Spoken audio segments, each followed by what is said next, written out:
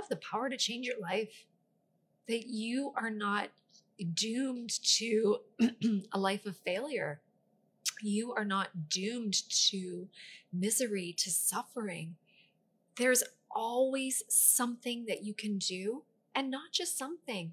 There are so many forces that are available and at your hands if you have the right tools to change what is. Reality, we have to accept it. But when we accept it and when we have the right tools, that's when we have the power to change it. And so I get to have the honor of sharing those tools, but not just the tools, sharing the will to be able to use them. Because knowledge isn't enough. We have to have the will to share and to use those tools. Otherwise, change is not possible.